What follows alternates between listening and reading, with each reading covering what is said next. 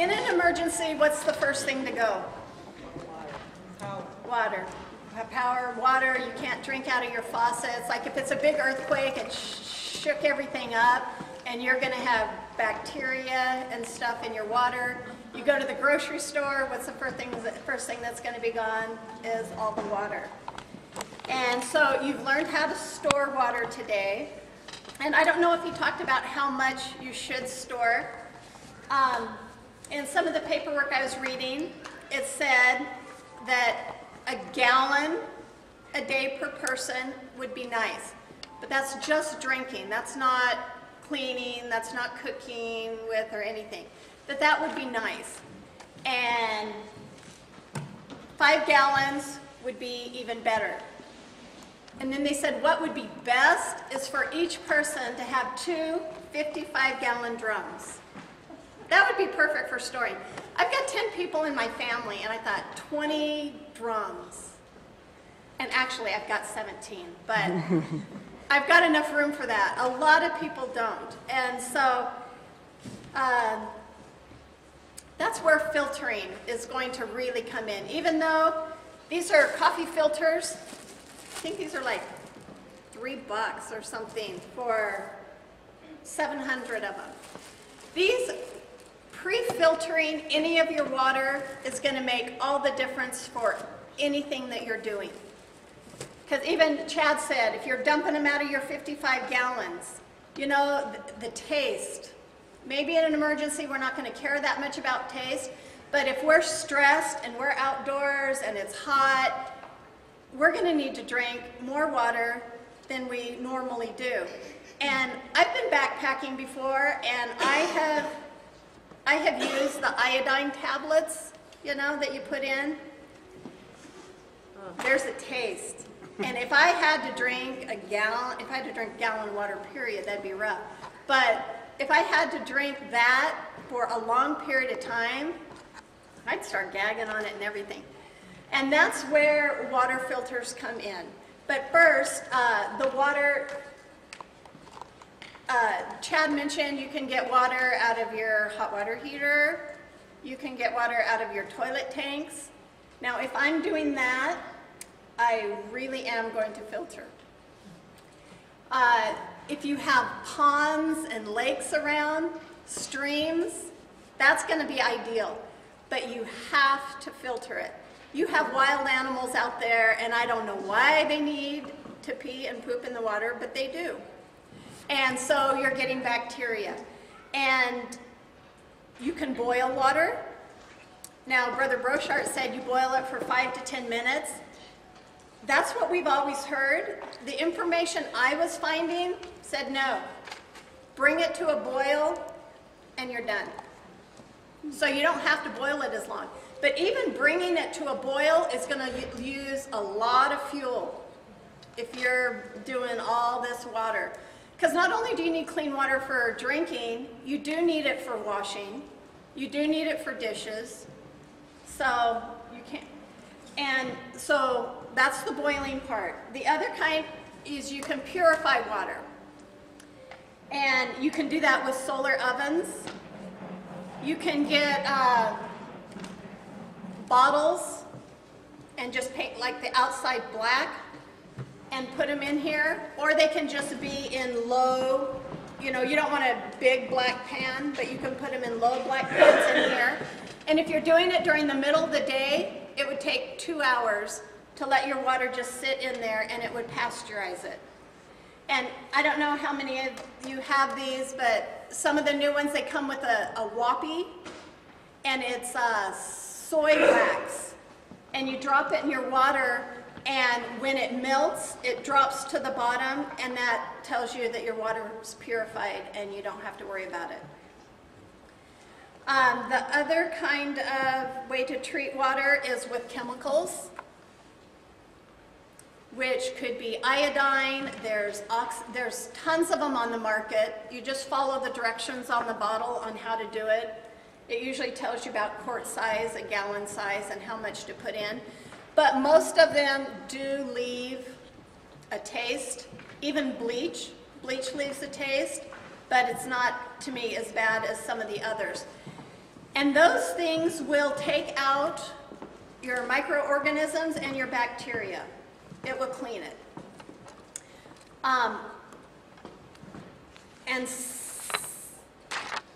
Only your purifying filters will take out viruses also.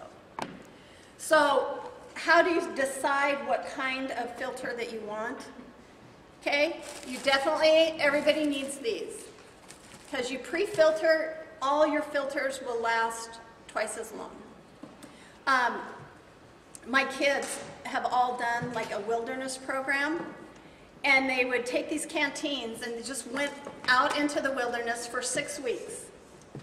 And they drank stream water, lake water, and when they couldn't find that, there were, they called them cow tanks, where cattle would just come and drink. And they would have to move the leaves and the pine needles and this bubbly green stuff to the side. And then they would take bandanas or their shirts or whatever, and they would cover their canteens and just drop it in, let them fill up. And their main supplies out there was a canteen and a little thing of bleach. They'd put 2 drops of bleach in it, shake it, and then they could drink it anywhere from 20 minutes to an hour later. But there's still that little bit of bleach flavor.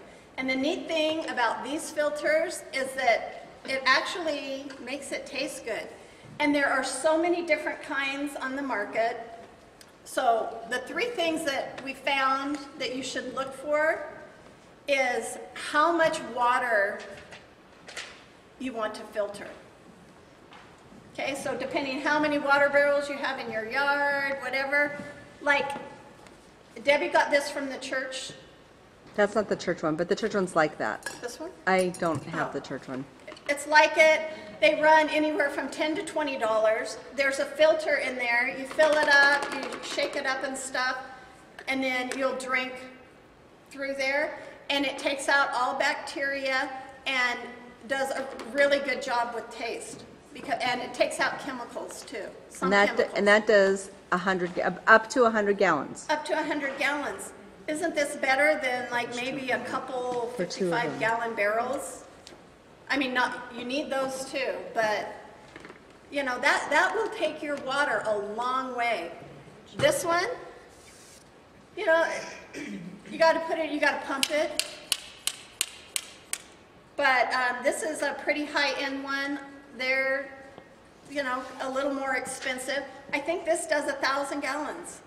I don't remember. Rob bought that one. I know it was $200. That's all I remember. So when you're looking, just think about how many gallons you want, and then you want to think about how long it takes to purify it.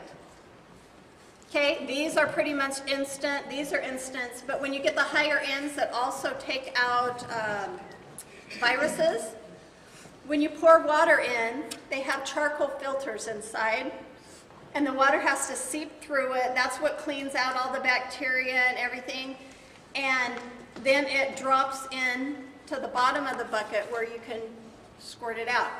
Some will do a quart in like an hour, and some will do a gallon in 30 minutes. So that you kind of need to think about too. And what was the third thing?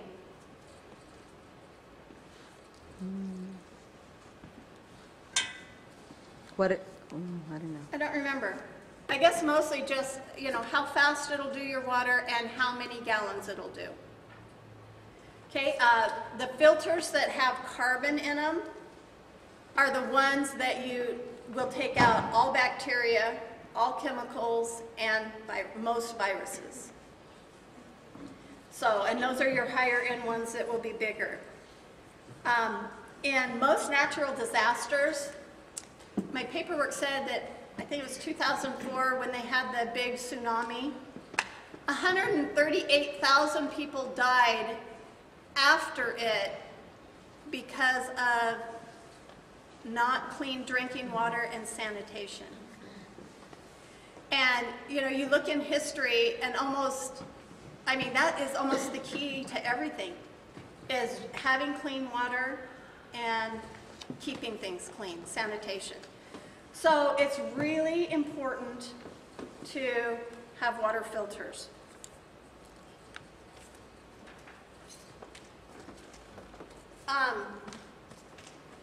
This is a pre-filter. It's a paint sock. Debbie gave us to us. It's really thick. It's like a real heavy felt fabric. You can hang it, pour your water in there, and have something under it, and the water will filter through all the icky stuff. Wouldn't hurt to run it through this first. As many pre-filter things you can do, it's going to be better, and it's going to make your expensive ones last longer.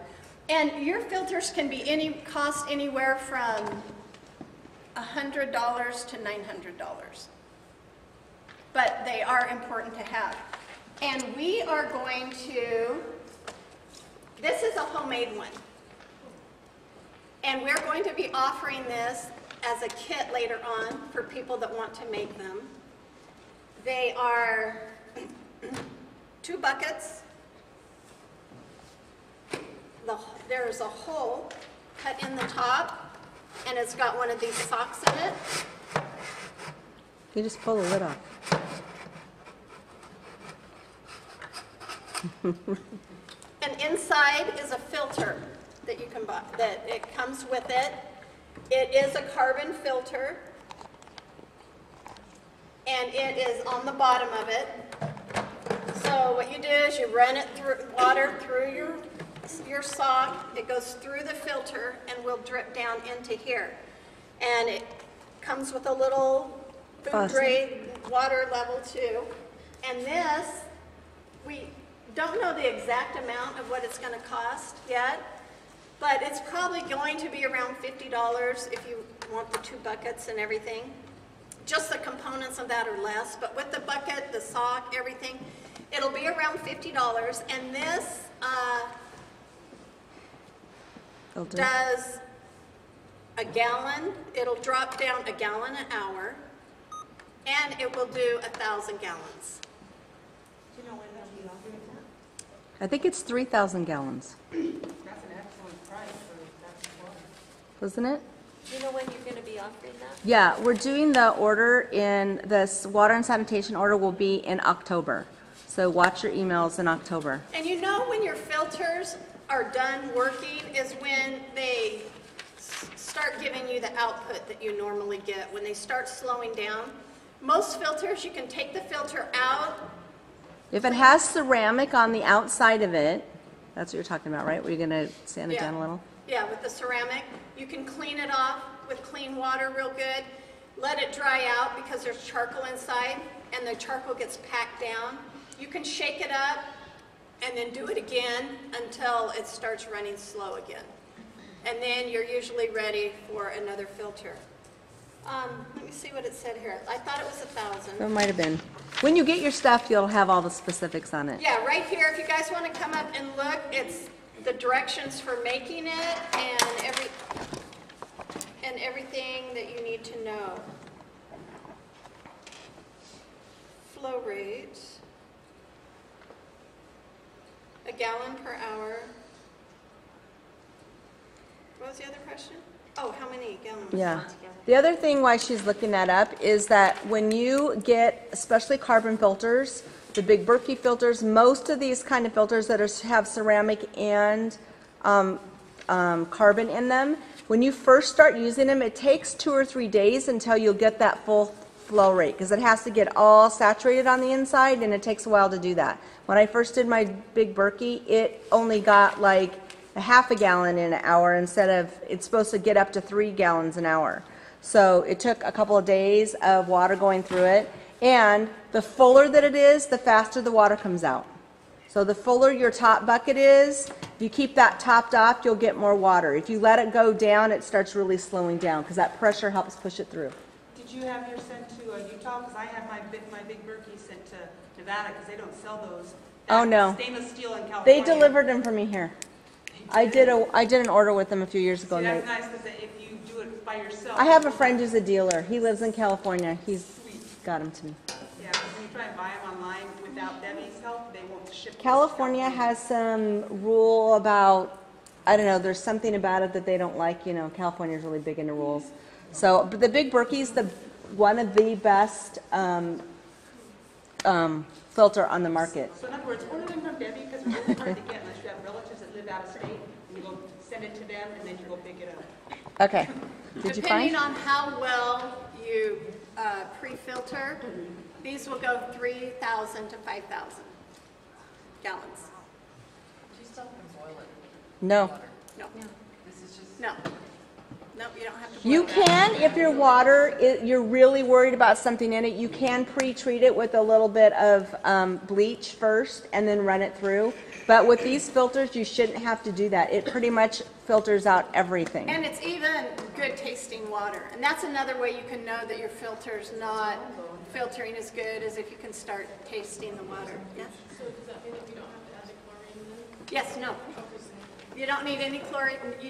These take the chemicals out of things.